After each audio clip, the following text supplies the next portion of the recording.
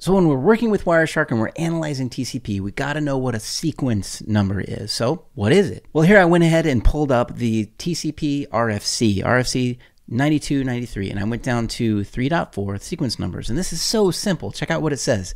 A fundamental notion in the design of TCP is that every octet of data sent over a TCP connection has a sequence number. So basically a sequence number and a byte of data. Every byte is assigned a sequence number. Usually they're sent in blocks called segments.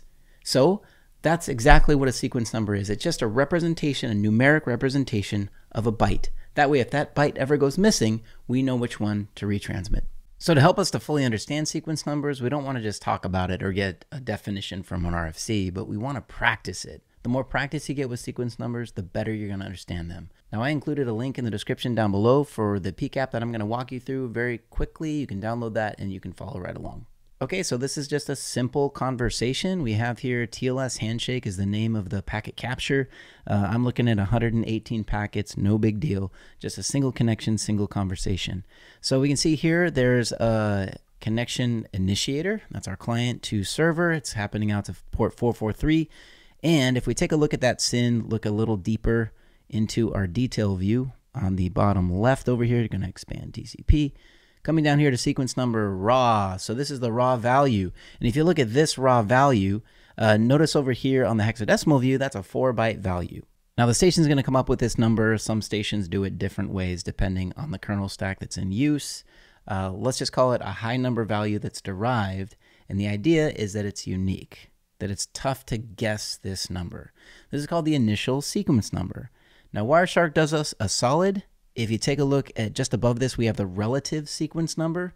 What Wireshark does is it just says, you know, I'm just going to zero this number out for you because you're going to be countering forward from this number based on the amount of data that you send in this stream.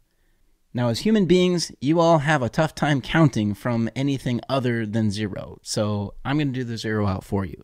So this is just relative. In fact, you know that if you come up and actually click that value, you notice over here in the hexadecimal that you still see values. It's not 0. So this is just relative to this conversation, to this connection. We're starting at sequence number 0. Now the SYN bit, since this is a SYN flag, this is going to consume, we'll use that word, 1 byte of sequence number. All right, so what I should expect is that the receiver of this SYN takes my sequence number, adds 1. We're going to call that a ghost byte. It's just basically a false byte. It's just the SYN will consume 1 byte.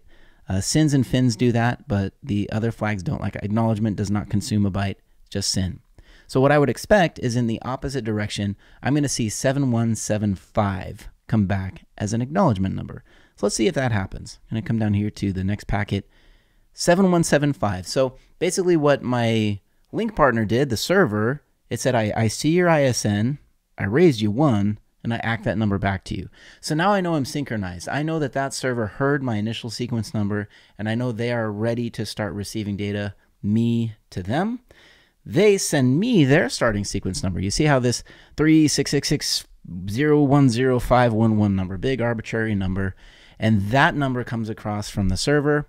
I then take this number, 0511, going to go down to the final packet of the 3-way handshake, 0512. I just added a 1 to their sequence number, and I echoed that back to them. I just sent that back as an acknowledgement number, and now we're synchronized. That's why it's called SYN, people. We're synchronizing sequence numbers. All right, so I sent my sequence number to them, they +1.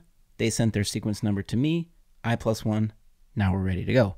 Now let's actually see how this moves forward. If I come down here to packet number 4, so this is client to server, there are 517 bytes in this packet. Okay, this is a client hello. I'm not going to dig too much into that right now. Just going to stay on sequence number. It's 517 bytes. So I'm starting at, the true number is down here, 7175. I'm just using the last 4 digits of that number there. Relatively, this is sequence number 1. So what I do is I take 1. That's my starting sequence number for this segment. I'm sending 517 bytes. So the next expected sequence number in this direction, from client to server, the next one that I use will start at 518. I added my sequence number to my length, and that's how I get my next starting sequence number. At the same time, in the opposite direction, the server, if this segment is received, the server is going to come back and say 518 as an acknowledgement, saying, hey, I got that 517. I took your 1, added the 517. Now this is the next sequence number that I expect from you. Basically, I'm good to 518. I got those bytes. You don't have to retransmit them. Now let's just say I didn't get this ACK and I send this data again. Well, the receiver is going to go, hey, I'm good to 518. Here's another ACK. Like, didn't you already get my acknowledgement number? I'm good. I'm good to 518. No need to retransmit. Now, next, the server, let's just do one more packet of this while we're on sequence numbers. I'm going to come down here to packet number 6.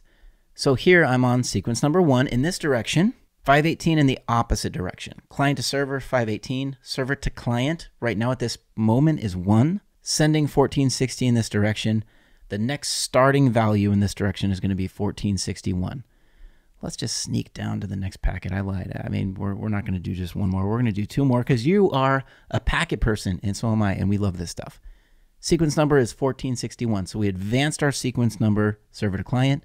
We're sending 662. We add those 2 numbers together. The next starting value that we're going to begin at in this direction, 2123. At the same time, if I successfully receive these as a client, I'm going to take 2123 and I'm going to echo that back to the server. 2123. What does that mean? I'm good. 1460. I'm good. 66.2. So now this tells the server, I got it. You don't have to send anything else. I got your sequence numbers. So sequence numbers might be large. They might be cumbersome. They might be difficult to understand. But with practice, we can see that every incrementing sequence number represents 1 byte. It tells me whether data that I sent was successfully received or if that data has to be retransmitted. So hopefully this helps you make sense of sequence numbers. Don't be afraid of them. Keep on practicing, and I'll see you all on another video.